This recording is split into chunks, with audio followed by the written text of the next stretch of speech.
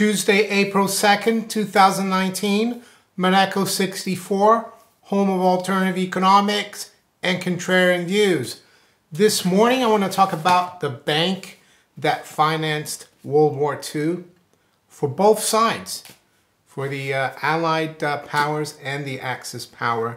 And believe it or not, this bank is still around, and it's actually the bank for all the major central banks in the world. It also is the major regulator for the major too big to fail banks of the world. It's the bank that's implementing Basel III rules for the last few years and is going to keep implementing it.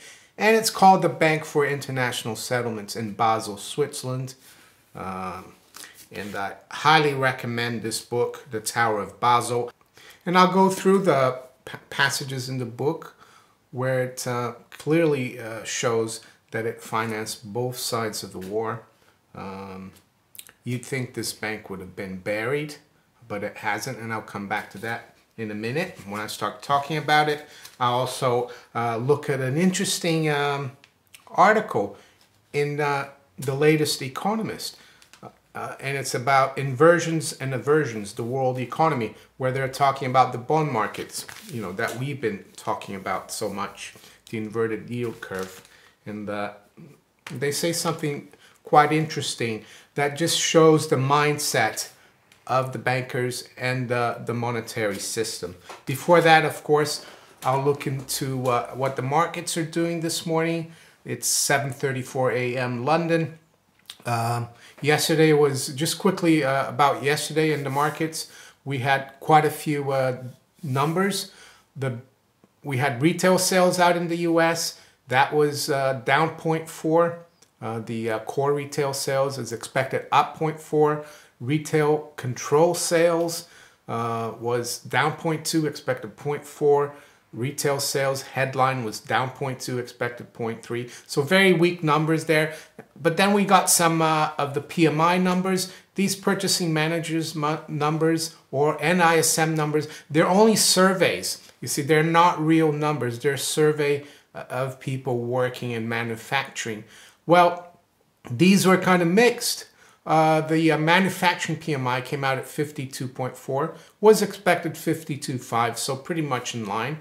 But the ISM manufacturing PMI, which is different than just the manufacturing PMI, ISM, came out at 55.3, was expected 54.5. And the market just went crazy after these numbers, and the oil price went up 2%. I remember years ago when if the oil market went up a lot, we would see stocks get hurt because it was a signal that things were going to get more expensive and that the consumer wasn't going to have as much disposable income to consume and to drive the economy forward. But nowadays they talk at it, you know, they look at a higher oil price. It's the only thing they've got to pump up the stock market. That's the reason they give. Energy stocks are doing well. And we also saw yesterday that gold was doing well early on, got up to almost, well, I think it was $12.97. And then as oil and the stock market kept ballooning, we saw gold getting hit further and further. But let's see what's going on this morning right now. Well, we've got spot gold at $1288.50. Range has been $1285 to $1290. Silver $1508, down about 3 cents.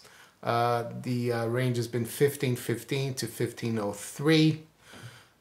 So what do I think of the stock market? Well, it's just going, you know, they're trying to find more and more reasons. They jumped on the bandwagon about the Chinese PMI yesterday as well.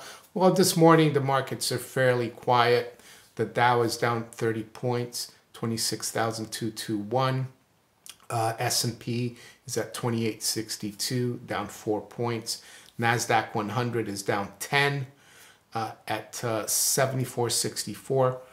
The pound is at 130.53. It's down about 1/3%. The Brexit chaos continues. They had more votes yesterday in Parliament for all kinds of stuff, and all of them failed. So I can't say what's going to happen. I think some people are talking that the chance of exiting the EU with a no deal, that chance is growing. So just keep that in mind.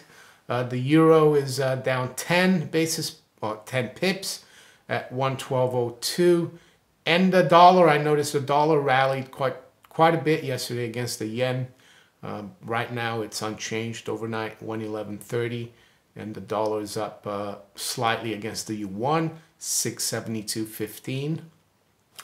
The bond yields rallied yesterday. I think there was more optimism about things. You know, last week we're talking, you know, the markets are going low, we're going to have recession and stuff. But so the bond yields yesterday, actually, the 10-year yield almost went back up to around 250. But this morning we are down 2 at 247. The 3-month is at 244. So the curve has disinverted. I think that's what probably the powers that be, you know, the managers of the market, central banks, governments, BIS. You know, the BIS actually a few years ago, there was a circular, and you can probably Google and find it, the CBOT, Chicago Board of Trade, and CME, they're all together now. They actually published a circular saying they're giving, you know, volume discounts for international banking institutions, you know, central banks and the BIS. So the BIS has an account through probably JP Morgan, I would say, with the futures exchanges. So they're in there as well, probably doing a lot of gold futures and other things. So that's the bond market. So let's go to the Economist magazine article before I go into the BIS.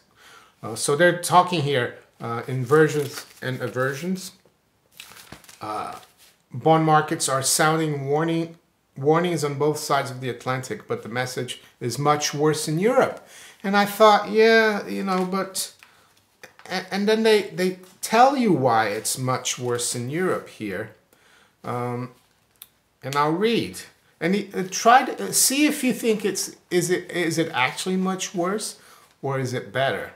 And it says that the fate of the Eurozone should depend on Beijing and Washington is a dereliction of duty. Well, they're saying that the European EU economy, if China's doing well, EU will do well, and if the US is doing well. And it says as well, it is an economic superpower with its own fiscal and monetary levers. It should be countering downturns itself. Well, that's Keynesian, isn't it? Countering downturns. More unconventional monetary stimulus will be hard thanks to Northern Europe's horror of appearing to create money to finance deficits. But the Eurozone has no... And it says, but the Eurozone has room for fiscal stimulus. Its aggregate budget deficit was just 0.6 of GDP in 2018, while the US is running like a 5% deficits, right? Its net public debt was 69% of GDP, while the US is running over 100% of GDP, you know, debts. And it goes on to say, because Europe lacks a centralized fiscal policy itself, a failure of politicians, the onus is on individual countries. Those with healthy finances, such as Germany and the Netherlands, could enact coordinated budgetary loosening. So, and then I thought after reading that, how can it be bad that actually the Eurozone is keeping a tight fiscal, how can I say, situation? You know, you'd think that would be good in the normal world. In our world, the less that we have, the less we spend over what we bring in, the better. And that's what the EU is doing. So I'm not too sure about it just goes to show that this is the system they want. Endless debt. And maybe it's a blessing in disguise for the Eurozone that they don't have a central fiscal authority or treasury. Maybe the euro might not be such a bad currency to hold. Of course, it's still a fiat currency. But anyway, that's what I wanted to touch upon. And now to the Tower of Basel. I highly recommend this book, Adam Libor. You can find it online. Search for it. I've stopped putting links for Amazon and being an associate there. It's not really a good deal for me. I think you guys should just look for it. So, yeah, the BIS. You know, nowadays, what is said about the BIS? It says Bank for International Settlements is an international financial institution owned by central banks, fosters international monetary and financial cooperation, and serves as a bank for central banks. The BIS carries out its work through its meetings, programs, and through Basel process, hosting international groups, global financial stability, and facilitating their interaction. Well, they also host the Financial Stability Board, FSB. And the way they talk about the FSB is a completely, separate entity from the BIS, but it's not. It's based in Basel, and it's hosted by the BIS, the FSB. So there you go. And the other thing about the BIS, it's like a foreign government. When you working on behalf or you going there on the BIS's business, you know, Jay Powell carries a diplomatic passport, Mario Draghi carries one, and they go there every 2 months to meet. So Hitler's American banker, that's on chapter 6. So who is this guy? It's Thomas McKittrick. So here's in chapter 6, Hitler's international banker, right? So it just goes on to say here how Thomas McKittrick was the president of the BIS during World War II. The Fed didn't have a representative there, but it might as well have been Thomas McKittrick. It says here, McKittrick was an American banker, president of the BIS during World War II, whose close relationship with Hitler's Third Reich has stirred controversy. Was he put in jail after World War II? No, it says from 1946, McKittrick worked for the Chase National Bank, that's the Rockefeller Bank, becoming a senior vice president and director. He headed a survey mission for the International Bank for Reconstruction and Development to India in the 1950s. He died in January 21st, 1970, excuse me, in Newton, New Jersey. McKittrick was a family friend of Allen Dulles, a U.S. intelligence officer also based in Switzerland during World War II. Dulles later became director of the CIA. So you see all these guys are, it's amazing. So here are the interesting sections about how, you know, this bank dealt with the enemy during World War II.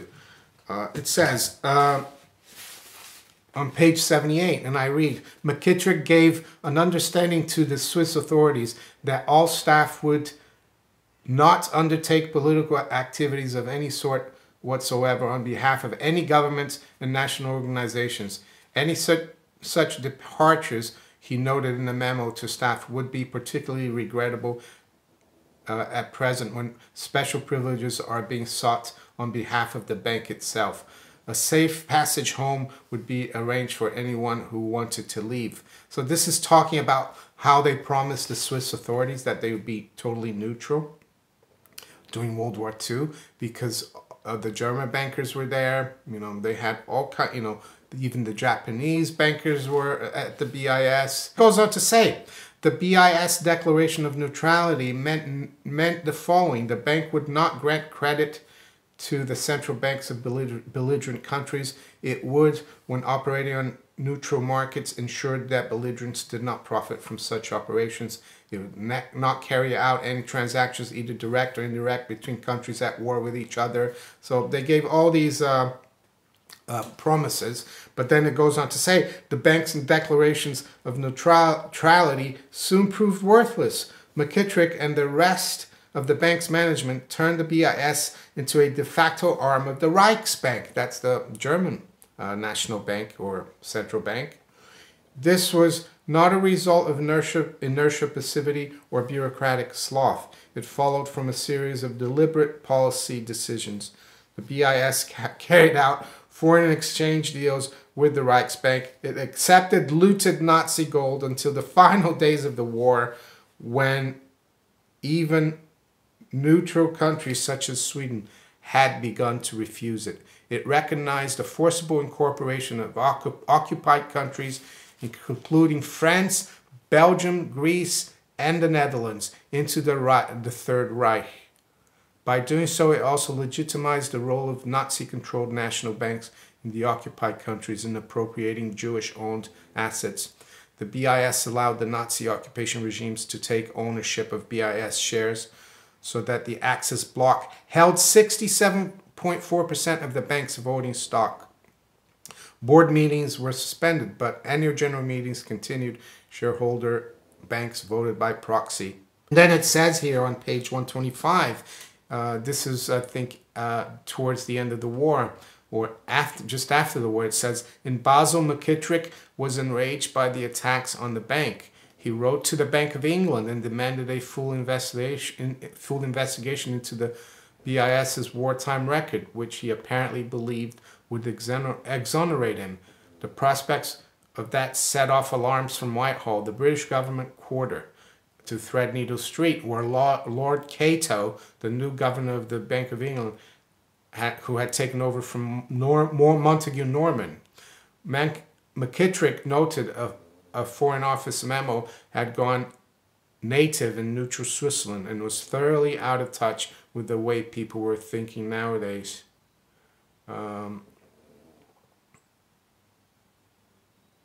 The end of the war did not seem to bring McKittrick any closer to reality. In March 1945, Orvis Schmidt, U.S. Treasury official who had attended the Bretton Woods Conference, met McKittrick in Switzerland. Schmidt, like his boss Harry Morgenthau, was not a fan of either McKittrick or the BIS, and McKittrick knew it. So there you go. I mean, you would think this guy would be in jail or be tried at Nuremberg, even though he was an American. But apparently also it talks about at the end of, at Bretton Woods, Norway, I think, they wanted to have this bank liquidated. I mean, that would have been great. But guess who blocked this motion? Well, it was the British delegation that was headed by none other than John Maynard Keynes, that great Keynes, right? So there you have it. That's why, you know, all wars, at least all the wars in the last few hundred years, are bankers' wars, and they benefit from both sides. They don't care who wins because they finance both sides, and the BIS is proof of that. We need to expose the BIS. It's still around, and it's still, you know, above the law. If you enjoyed this video, make sure you share it far and wide with people who you think might enjoy this kind of content. Wake people up about how we're still being run by these central bankers, the BIS, the Federal Reserve, the Bank of England. Yeah, and make sure you also hit the like button if you enjoyed the video. Don't forget to hit the little notification bell above to be notified of all my new videos. You can also follow me on Twitter, Steemit, and on DTube. I wish you all a great day. Take care. Bye.